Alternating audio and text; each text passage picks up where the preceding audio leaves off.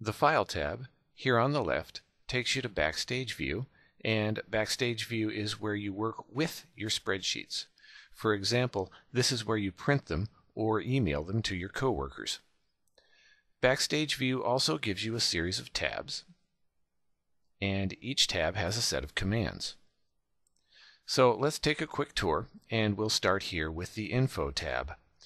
This is where you go to convert your files to the 2010 format, manage permissions for your files, prepare them for sharing, and manage the draft versions of each file. It's also where you check for personal information in a file before you distribute it. The Recent tab is where you find the list of files you've used, and you click New, just like always, to create a new file. You can double-click Blank Workbook, or you can use any number of ready-made templates. If you click Sample Templates, you'll see a set of templates that are installed with Excel.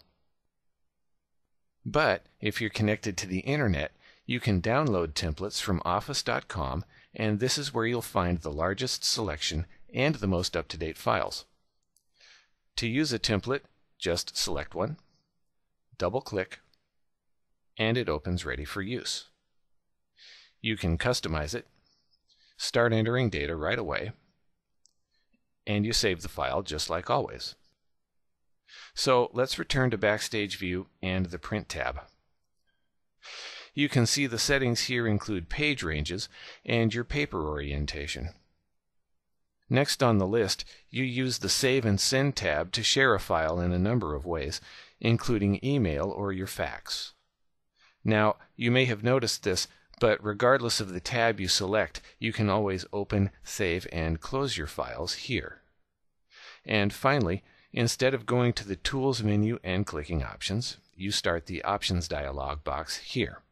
For example, the General tab is where you control the number of sheets in a new workbook, and the Add-ins page is where you enable and manage your add-ins. Closing the Options dialog box takes you back to your open worksheet. Another thing to remember is that you can leave Backstage View at any time by clicking any of the ribbon tabs.